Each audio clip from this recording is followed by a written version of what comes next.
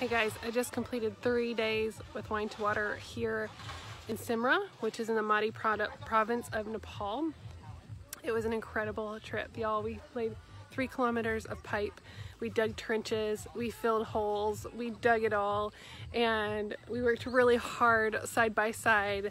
These Nepali people, which are incredible people. We did it to help provide for one of their most basic needs, and that's clean water.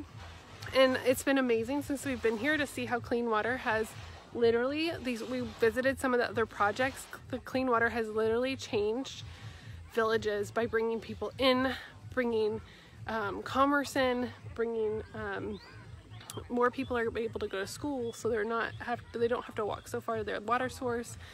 And we're literally just been here helping these people, and it's been such a blessing to me. I know that I learned more from them than they learned from me, and I think myself, I got the biggest gift of the biggest gift comes from them.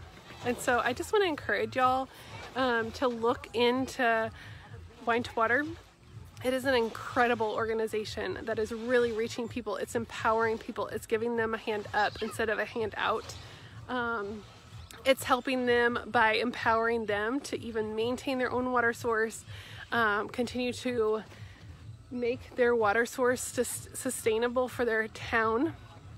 And eventually I just know that this team here, this Rockstar Field team, is going to provide clean water for all of Nepal. And so it's been such a blessing to be part of this project, actually being here, experiencing it, experiencing the people, experiencing the culture. It's literally life-changing. So I want to challenge you today to leave your footprint. Leave your footprint by helping people with something that you're passionate about. Our buses come in, and so I hope you can join us on a trip sometime soon.